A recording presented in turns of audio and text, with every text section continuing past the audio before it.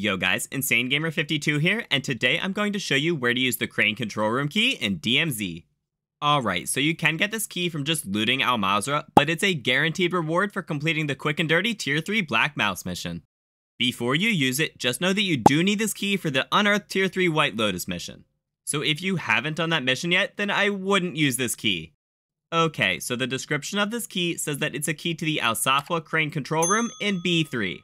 Well, there are multiple cranes in Al-Safwa Quarry, so let me show you where to actually use this key at. You need to go right here to this building on the northwest side of the quarry. It's really hard to miss since it's the only crane next to this giant warehouse on the north side of the quarry. Open it up and there's 2 floors that you can loot.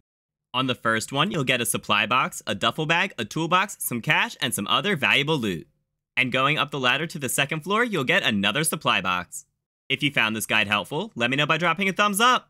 And feel free to subscribe for more in-depth guides in the future.